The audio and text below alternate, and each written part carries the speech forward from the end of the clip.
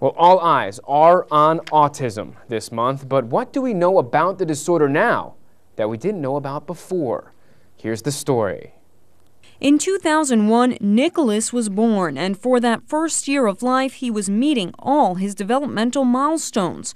But 6 months later, Genevieve Kumapley says her son lost eye contact and would not respond to his name. Really, we felt disconnected from him, and he felt disconnected from the world around him. The family learned he had autism. I shut the door and pulled the covers over my head and just didn't want to just die, basically. And I was in denial for almost a year. Kumapley is a pharmacist at St. Peter's University Hospital in New Brunswick. She provides medicine for people with cancer, but that didn't make her immune to handling the news that her second-born had autism. One of the things that I had, challenges with was the fact that here it is, I'm a pharmacist, and yet I knew nothing about autism. Dr. Barbie Zimmerman-Bier had a similar epiphany. When her firstborn, Sam, was diagnosed, she switched from general pediatrics to developmental pediatrics, today serving as the chief for the department at St. Peter's. Actually, connecting with the families is somewhat therapeutic for me as well, because I feel like I see kids that are very similar to Sam, and I see them doing a better job, and I feel like I've made a difference. 1 in 88 children have autism, and the rates are twice as high in New Jersey. Experts say part of it is more diagnoses, and another part could be genetics. The average age for diagnosis is 4, but Zimmerman says most cases can be confirmed by age 2. Right now, they've looked at things like response to name and eye contact.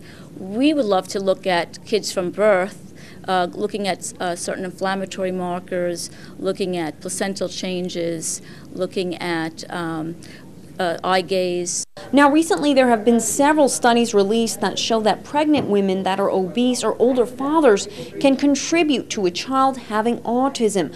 But whether these studies will be effective remains to be seen. It's very complicated. It's not just one gene, and it's probably a combination of factors.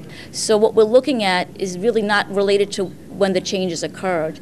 Most recent findings show changes in brain through MRI studies of kids with autism prospectively.